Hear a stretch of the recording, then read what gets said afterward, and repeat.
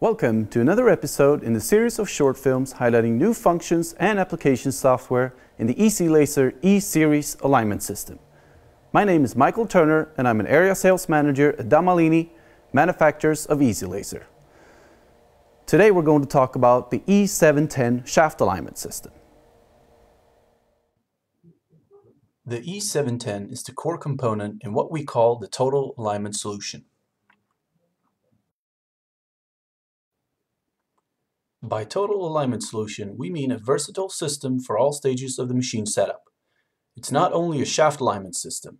The E710 also allows you to check machine base and any bearing play using the standard equipment. With the addition of a few accessories such as the E180 BTA and the E285 vibrometer, you may also check vibration level as well as align shivs, belts and pulleys with your E710 alignment system. The E710 is a dual laser system. This has several advantages compared to, for example, a single beam system. The dual laser allows you to do a compound move. This is where you are doing the vertical and horizontal correction off of one set of measurement data, and there's no need to remeasure after correction. You may also use a coning technique of the lasers in, for example, long spacer shaft alignment or a cardan shaft alignment. The system consists of measurement units, chain brackets, and the display unit.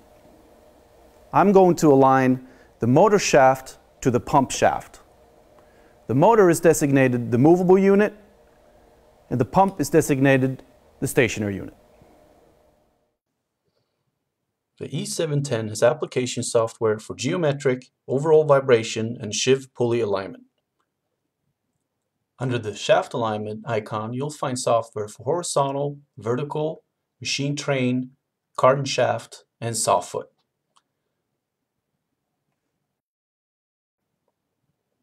First, we have to enter the dimensions of the units that we're aligning.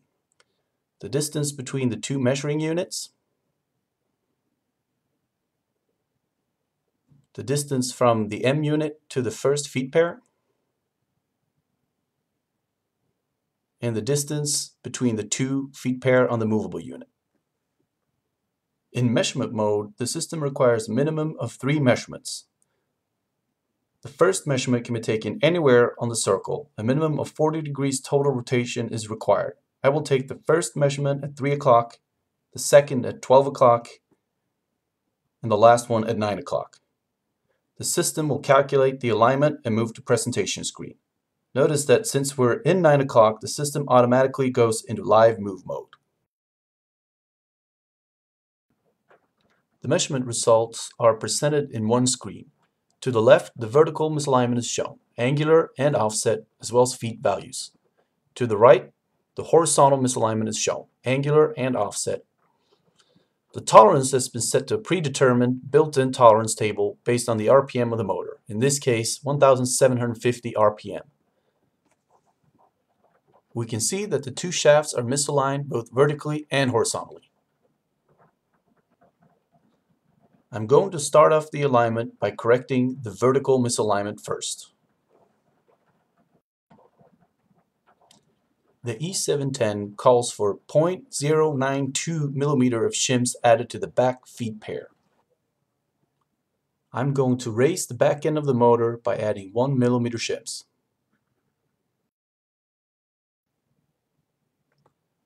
Once the vertical position has been corrected, I will correct the horizontal misalignment. This is done in live move mode so that I can follow the movement of the machine. Once aligned vertically and horizontally, I will tighten the bolts on all 4 feet. Once the bolts are tightened, I will then proceed to rotate the shaft to the 12 o'clock position to update the vertical position of the motor. The machines are now aligned. We can save the alignment in the system. A PDF report is automatically generated, and this report can be copied directly to a USB memory stick. As you could see, using the E710 dual laser system, I'm able to align the machines in one move without remeasuring. Now that's precision alignment made easy. Remember, the total alignment solution allows you to check all of these points in one easy-to-use system. If you have any further questions, please feel free to send an email to info@dalmalini.sc. Thank you for watching.